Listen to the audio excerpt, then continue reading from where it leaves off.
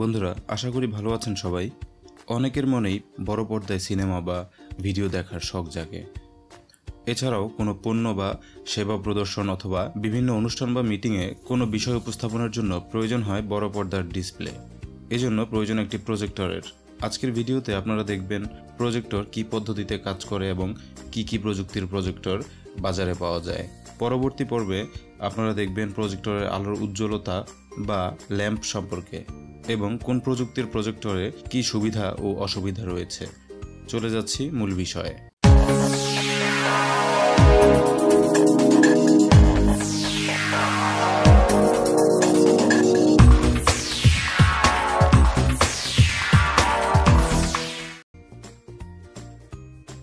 প্রজেক্টরের প্রযুক্তির পুরো বিষয়টি বুঝতে মনোযোগ দিয়ে ভিডিওটি দেখবেন। প্রজেক্টরগুলো মূলত দুই ধরনের প্রযুক্তির হয়ে থাকে। একটি হলো ডিএলপি প্রযুক্তি, অন্যটি এলসিডি প্রযুক্তি। ডিএলপি প্রযুক্তির পুরো নাম হলো ডিজিটাল লাইট প্রসেসিং। এই প্রযুক্তির সৃষ্টি হয়েছে অপটিক্যাল সেমিকন্ডাক্টরের মাধ্যমে। এই অপটিক্যাল সেমিকন্ডাক্টর যুক্ত ডিভাইসকে ডিজিটাল মাইক্রোমিরর ডিভাইস বা ডিএমডি বলা হয়। ডিএমডি হলো এক ধরনের চিপ।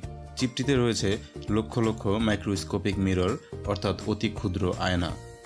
আণুবীক্ষণিক ইলেকট্রোডের মাধ্যমে এই সূক্ষ্ম আয়নাগুলো এক এক দিকে কাত হয়ে আলোর উৎস অর্থাৎ ল্যাম্প থেকে আসা আলো প্রজেকশন পর্দায় বিভিন্ন পরিমাণে প্রতিফলন ঘটায়। এই আয়নাগুলো প্রতি সেকেন্ডে 1000 বারেরও অধিক দিক পরিবর্তন করতে পারে। আয়নাগুলোর এই দিক পরিবর্তনের কারণে পর্দায় আলো কম বা বেশি দেখা যায়। যেমন একেবারে সাদা রং থেকে শুরু করে ধূসর রং হয়ে কালো হতে পারে।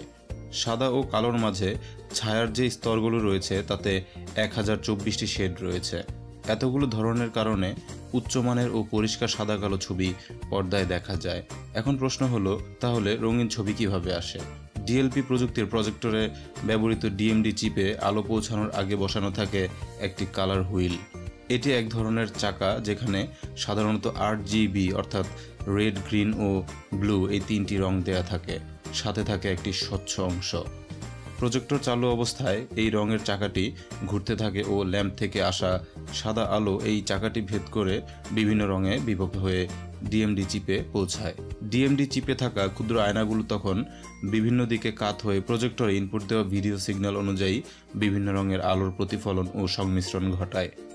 মিশ্রিত এই আলো একটি লেন্সের মাধ্যমে পৌঁছায় প্রজেকশন পর্দায়। এই ব্যবস্থাটির জন্য পর্দায় থাকা ছবিতে বিভিন্ন রঙের উপস্থিতি দেখা যায়। প্রতিফলিত লাল, সবুজ ও নীল রঙের আলোগুলোর সংমিশ্রণে 16 মিলিয়নেরও বেশি রং তৈরি হয়। তাই আমরা ডিএলপি প্রজেক্টরের পর্দায় যে কোনো রঙের ছবি দেখতে পাই। ছোট কাজের জন্য যেমন এক চিপের প্রজেক্টর পাওয়া যায়, তেমনি বড় হলরুম বা সিনেমা হলের জন্য 3 চিপ বিশিষ্ট ডিএলপি প্রজেক্টর পাওয়া যায়। এগুলোর উজ্জ্বলতা ও ভিডিও কোয়ালিটি আরও উন্নত ও আরও বড় পর্দায় ছবি দেখা যায়।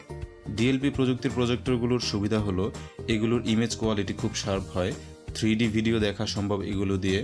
খুব দ্রুত রং পরিবর্তন করতে পারে, তাই মুভিং ভিডিও ক্লিয়ার দেখা যায় এবং উজ্জ্বল ছবি প্রদর্শন করে।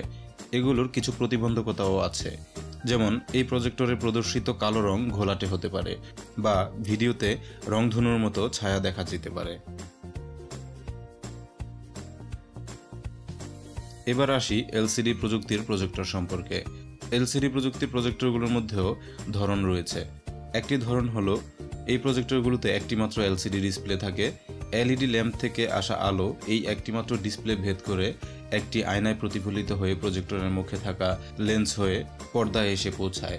এটি খুবই সাধারণ ও কম দামি একটি প্রযুক্তি, যার মধ্যে ডিএলপি প্রজেক্টরের মতো উজ্জ্বল ও উন্নত মানের ভিডিও কোয়ালিটি পাওয়া যায় না। কিন্তু মূল এলসিডি প্রজেক্টরের প্রযুক্তি এত সরল নয়।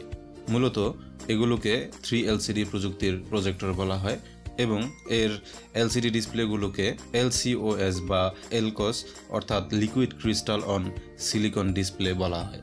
এই প্রযুক্তিতে একটি প্রজেক্টরের মধ্যে 3টি এলকস ডিসপ্লে ব্যবহার করা হয় 3টি মূল রঙের জন্য। রঙগুলো হলো RGB অর্থাৎ লাল, সবুজ ও নীল। এই 3টি রঙের ফিল্টার ও সংমিশ্রণে যে কোনো রঙিন ছবি পর্দায় দেখা যায়।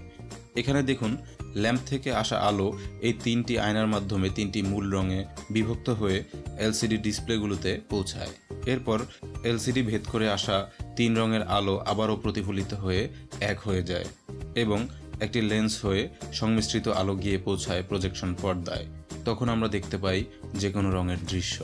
প্রজেক্টরের ডিসপ্লে কোনো পর্দায় বা দেয়ালে দেখার ক্ষেত্রে প্রযুক্তিগত আরও কিছু বিষয় রয়েছে, যেমন সাধারণ প্রজেক্টরগুলোকে লং থ্রো প্রজেক্টর বলে, যেগুলো স্ট্যান্ড বা সিলিংয়ে সেট করে ব্যবহার করা হয় এবং তা দূর থেকে। কিন্তু আধুনিক মডেলের প্রজেক্টরগুলোতে শর্ট থ্রো ও আলট্রা শর্ট থ্রো ব্যবস্থা থাকায় পর্দা থেকে মাত্র 20 ইঞ্চি দূরে রেখেও 150 ইঞ্চির চেয়েও বৃহদাকার ডিসপ্লে দেখা যায়। সাধারণ প্রজেক্টরগুলোতে ফোকাস রিং থাকে, যা দিয়ে বিভিন্ন দূরত্বে ফোকাস ঠিক করে নেওয়া যায়, এবং সেই সাথে থাকে কি স্টোন কারেকশন ব্যবস্থা, যার মাধ্যমে প্রজেক্টরটি সোজা পর্দা বরাবরে না রেখেও স্ক্রিন সোজা করে নেওয়া যায়। আপনাদের আরেকটি বিষয় পরিষ্কার করে দিচ্ছি, প্রজেক্টরের নেটিভ রেজলিউশন হলো এতে থাকা ডিসপ্লেটির আসল রেজলিউশন, এবং সাপোর্টেড রেজলিউশন হলো মডিফাই করা রেজলিউশন। বিষয়টি এমন, ধরুন আপনার প্রজেক্টরটির নেটিভ রেজলিউশন 800x440 পিক্সেলস, কিন্তু যখন এতে আপনি একটি 1920x1080 পিক্সেলের ভিডিও প্লে করবেন, তখন সেই ভিডিওটি প্রজেক্টরে প্রসেস হয়ে 800x480 পিক্সেলের মধ্যে দেখাবে। সুতরাং ভুল তথ্য জেনে প্রজেক্টর কিনবেন না। বন্ধুরা, আজ এ পর্যন্তই। পরের পর্বে আপনারা জানবেন প্রজেক্টরের ছবির উজ্জ্বলতা বা ল্যাম্প এবং কোন প্রযুক্তির প্রজেক্টরের কী সুবিধা ও অসুবিধা রয়েছে এগুলো সম্পর্কে। বিভিন্ন প্রযুক্তি সম্পর্কে বিস্তারিত জানতে আমার চ্যানেলটি অবশ্যই সাবস্ক্রাইব করুন। ভালো থাকবেন সবাই, ধন্যবাদ।